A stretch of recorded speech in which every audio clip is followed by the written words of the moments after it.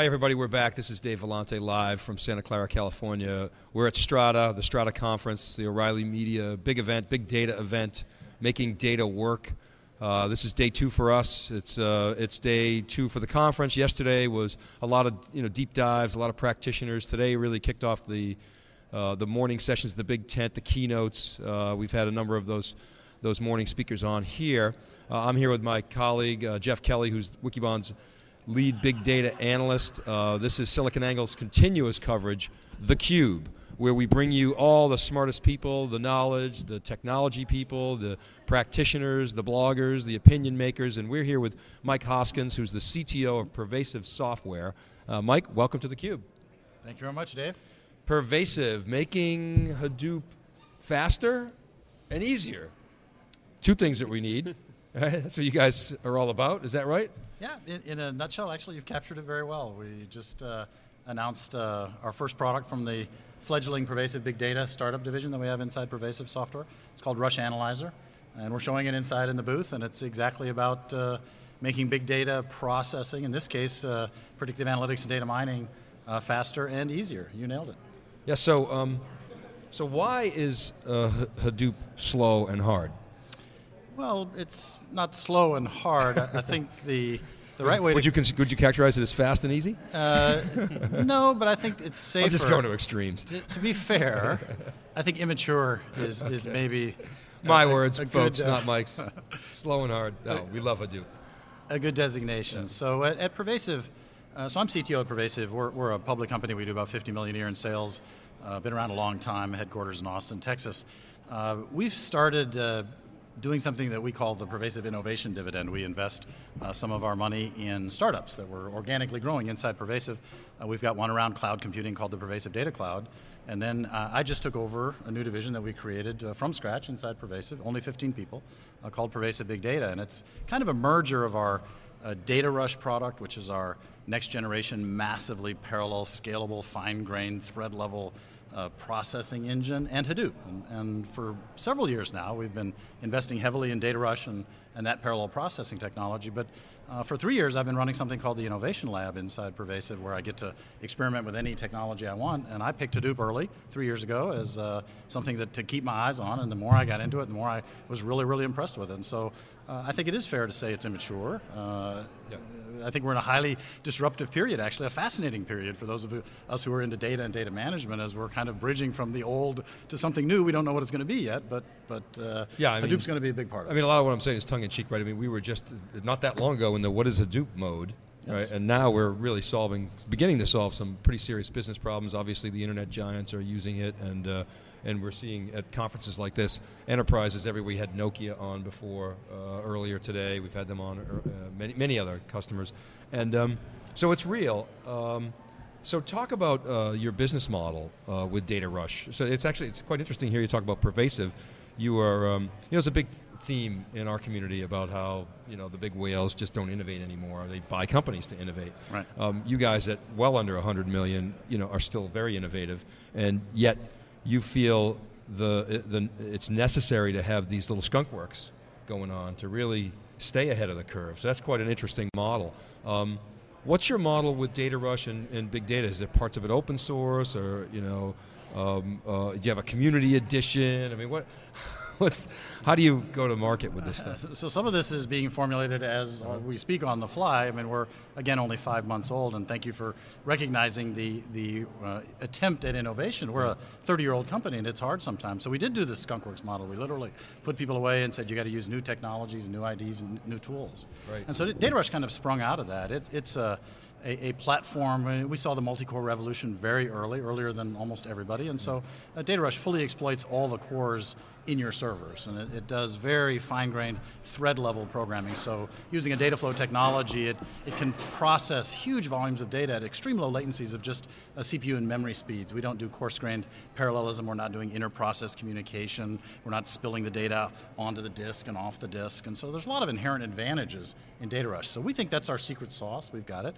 We've used it for several years to build data quality tools. For example, we ship some data profiling and data matching tools. But the big idea here is to blend DataRush into the Hadoop infrastructure and try and bring some value there. So first a little bit about the technology, then I'll come back to your business model. Yeah, let's stay on the technology for a bit, because I got some follow-up, and then we'll come back to the business right. model. This is really interesting, and it's your sweet spot, so you know, our audience loves this stuff. Okay, so we think we have the secret sauce in DataRush. It gives us some really game-changing price-performance advantages. I mean, you bought the hardware, you ought to use it. Server utilization rates are shockingly low in the industry in general. If you're getting 15-20% utilization, you pat yourself on the back. Maybe we have virtualization that chops up an intelligent machine as several less intelligent machines so that we can get some higher utilization out of the server. 25-30. Exactly, but it's still, I mean, it's tragically low. And so the idea here, if you're going to crunch big data and you bought the hardware, you might as well use it. And so the big idea behind DataRush is fully exploiting this magnificent multi-core gift that we've been giving, and fully, in a scale-up kind of way, fully wringing every ounce of performance out of that server. And of course then with Hadoop, you can then spread that goodness across n number of nodes in your cluster. But I think it behooves all of us to worry about efficiency. And I think we're going to see a lot of investing in you just heard Eric talk about next-gen MapReduce and the opportunity for alternative computational engines to drop into the API. MapReduce becomes an API, not a single go-to pattern and model. And DataRush, in fact, as a data flow engine and a programming paradigm, is an ideal candidate. And we're actively working with Hortonworks to try and fit that hand in glove and get DataRush as another alternative computational model and engine to live inside Hadoop. So we're very excited about the opportunity for DataRush and our secret sauce to give us continued scaling advantages and game-changing price performance advantages. We're excited about what you're saying. We've been covering in the Wikibon community, our CTO, David Floyer, has written a number of pieces on the whole changing I/O infrastructure, I/O architecture, and particularly you got so much data coming out of these cores now, and the notion of having flash on the other side of the channel to be able to capture some of that and write to a persistent resource changes the way in which applications companies are really looking at developing applications, and then the functionality and the value that's coming out of that is enormous. Does flash play into this? It's not relevant to us. I mean, if for a customer to adopt that, they do that for their own workload. Yep. And workloads that are a little more I/O intense, a little more random I/O, I think are able to really exploit flash. But the truth is, for a lot of sequential processing, and an enormous amount of what goes on in Hadoop is large batch-style sequential processing. If you can, HDFS is pretty amazing. We've got tests in our labs where we're getting 2 to 3 gigabytes a second out of commodity on a single node out of commodity spinning disk. And of course you get enormous terabytes at very reasonable dollars. So I think and this is one of the interesting things that's happening, I think, with the advent of Hadoop and a lot of what you see out here. It used to be one database, one hammer, everything's a nail, and whether you had OLTP or analytic workloads, you used the same database. Godbox. Yeah, that's right. And analytic workloads are actually different than OLTP transactional workloads. And that's where we have focused a lot. And so we're really focusing on streaming large data acquisition kind of applications. You start with terabytes coming in, tens of millions, hundreds of millions, billions and tens of billions of rows streaming in from the left, going into something like HBase, for example. We're big fans of that column store that's inside Hadoop. So I think analytic workloads at scale, being able to exploit the distributed file system, the locality of the disk near the compute, really interesting columnar and parallel and resilient and temporal databases like HBase. That's the exciting thing to us in the Hadoop ecosystem. So how about, two questions. Where do you play in the open source? What's your, where do you fit and tuck in, and how do you make money at this? No, that's actually a good question, a vexing question for many people in the industry. I can tell you what we're doing. We toyed originally with thinking about open source. We're not. We're a closed source stack. And we toyed a little bit with a community edition. I think we're not going to go that way. I'll talk a bit about the product, and I think it helps understand maybe the go-to-market then for how we might make that a business. And so we have the DataRush engine.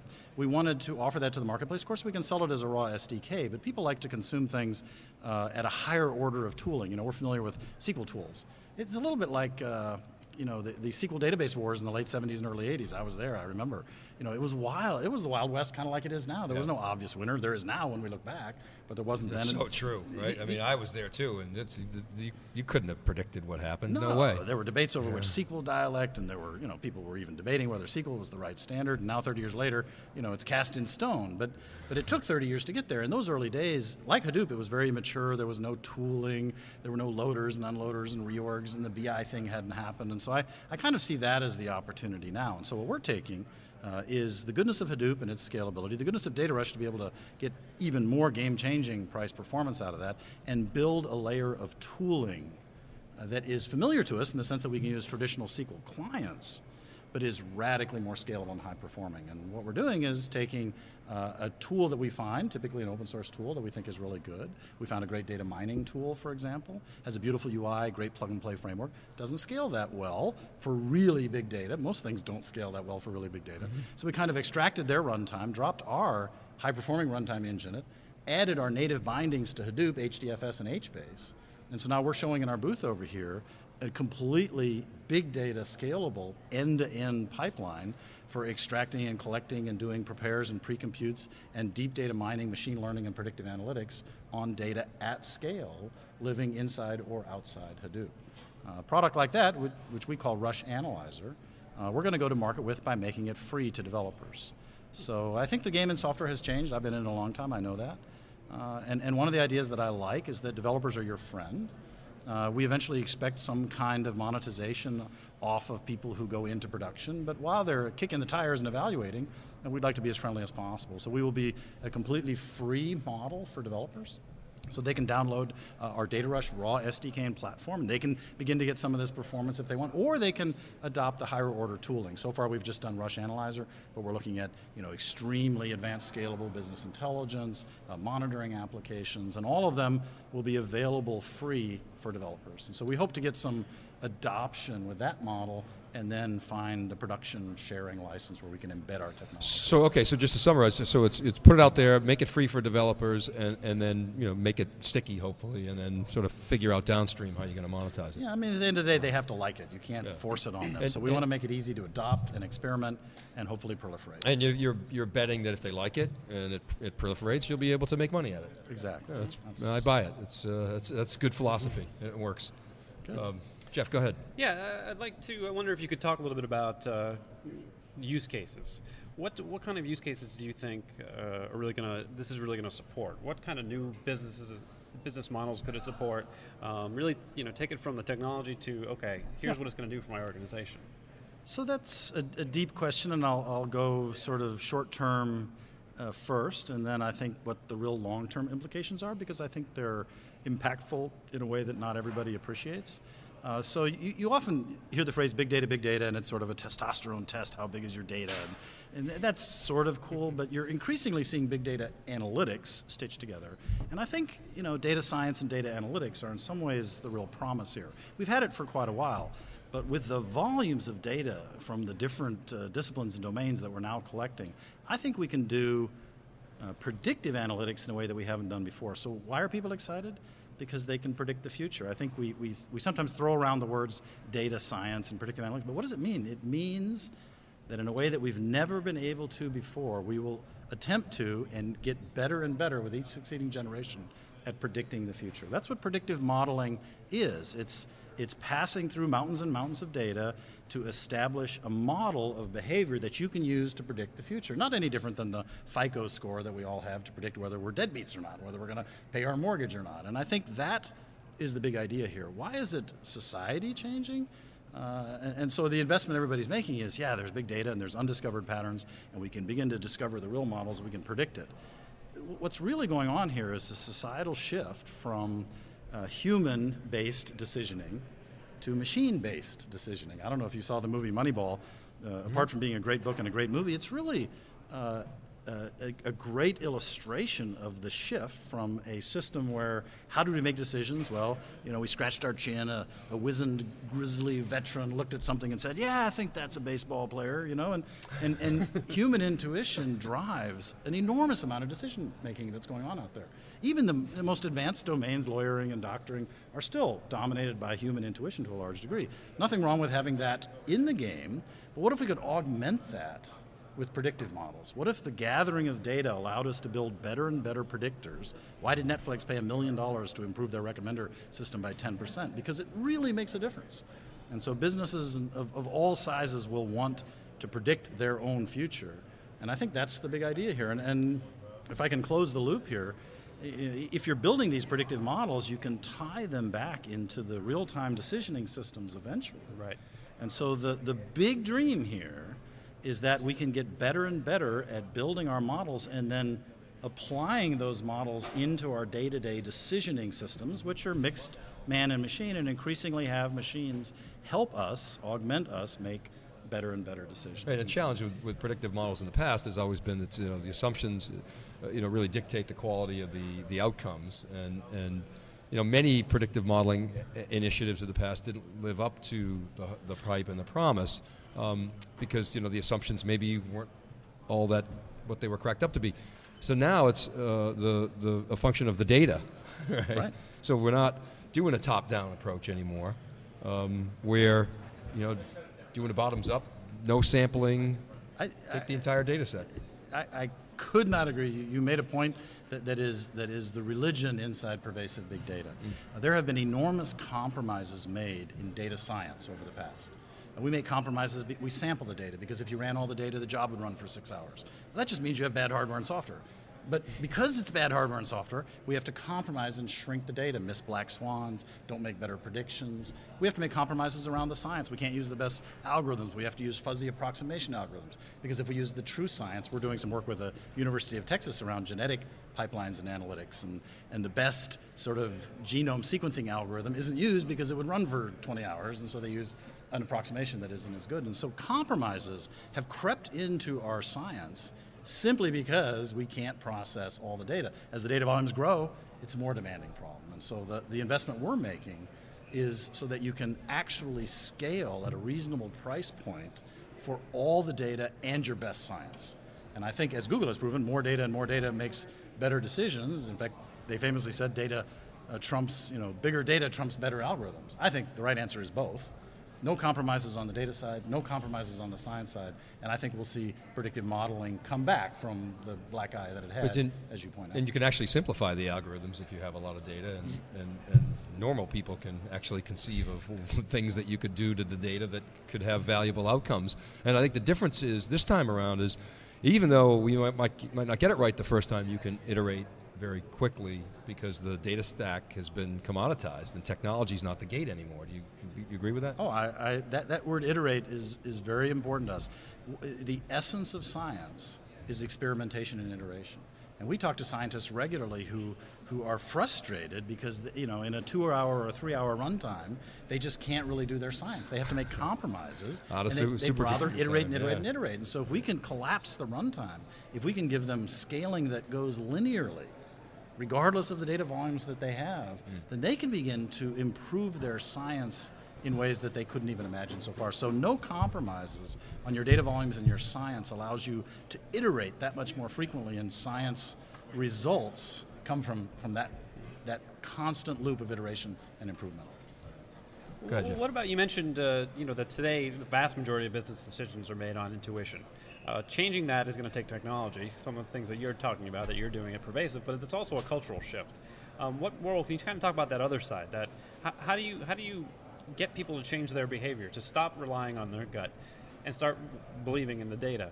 Some people have been at their job 25 years doing it the same way, making decisions the same way, with intuition, with their gut, and it's not easy to just make a switch just because you now have a piece of technology that can help you.